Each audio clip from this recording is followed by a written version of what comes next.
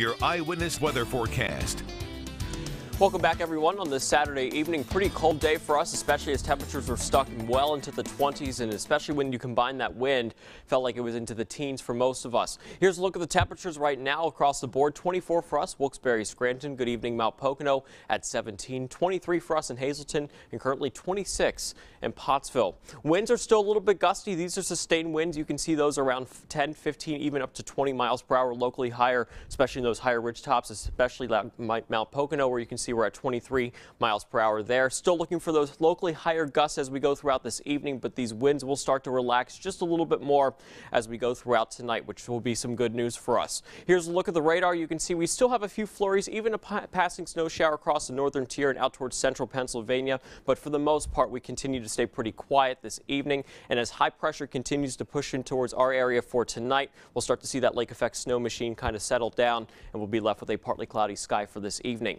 Here in Pottsville, you can see we just have a partly cloudy sky as well. Things are pretty quiet for us, no snow on the ground, and we are continuing to stay pretty cold as we are going to head into tonight. And by the time you're waking up tomorrow morning, we're talking temperatures well into the teens, lower and mid-teens for us, but also when you factor in just a little bit of that wind, though, we'll see those wind chill values into the single digits for us. So for tomorrow, if you're heading out for any plans, definitely a cold start tomorrow morning. We're talking temperatures still into the teens, and as we go throughout our day, we'll start to see those clouds breaking for a little bit of sun, and we'll see our highs reaching into the upper 20s to near 30 as we go throughout the afternoon. Here's Futurecast. You can see things remain pretty quiet, like I mentioned, as we go throughout our Sunday. We'll see those clouds breaking for some peaks of sun. And even into Monday, most of us stay pretty quiet. We continue to stay pretty dry as we head into Monday, but we're still watching the next area of low pressure, which will start to move in. That looks like it will start to move in, especially as we head into Monday night into the day on Tuesday. And this will bring us our next round for some wintry weather.